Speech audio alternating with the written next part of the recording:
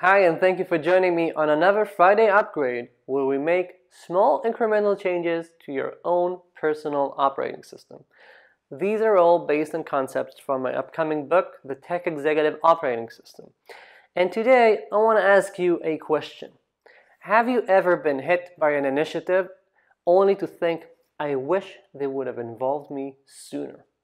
The CEO comes and tells you that you're gonna need to make this or that change, and you realize that actually it would have been better to start working on hiring the right people like 3 months ago, or changing the entire new bunch of features you've made in the past quarter so that they would have supported this new shift onwards.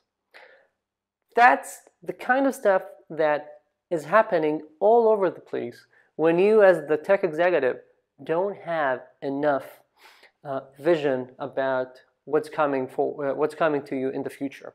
You are basically so downstream in the stream of decisions, which is a term I think I came up with.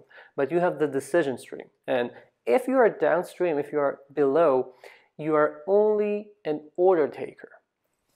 People come up to you with, here are the features we want, here's the roadmap, and you take their order, say, all right, would you like fries with that? And make sure that your team delivers. Now, having an engineering team that delivers on time is already quite good, all right? I'm not trying to say that's not very important or very easy to get. I'm not saying that at all.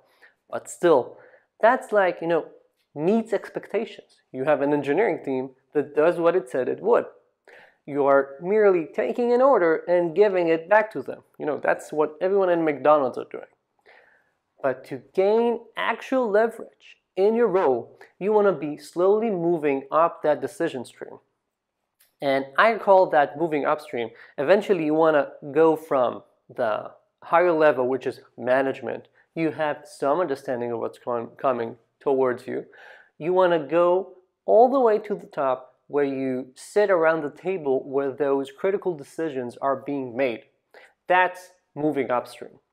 You are at the place where you are discussing strategy and vision and roadmap. And first of all, really by sitting at that table, you can then see what's coming ahead.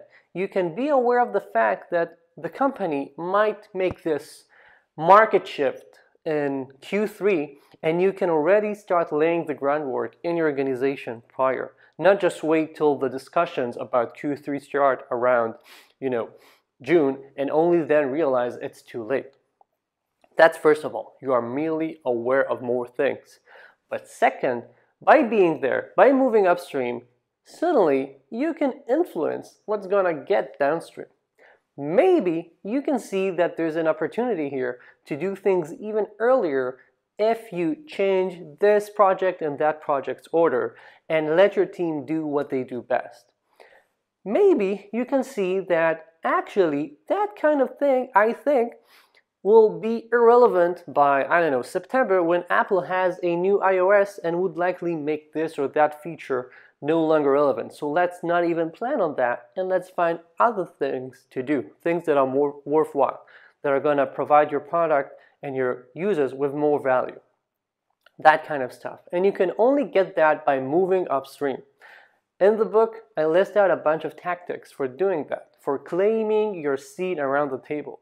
And I believe that that's the way for you personally, as a tech executive, to self-actualize, to bring your best value to the company, and to have the biggest impact you can in your role. So be sure to check it out. If you want to get the next installment of the Friday Upgrade, subscribe below to my newsletter where you're going to get an update every week along with exclusive insights. Thank you, and see you again next week.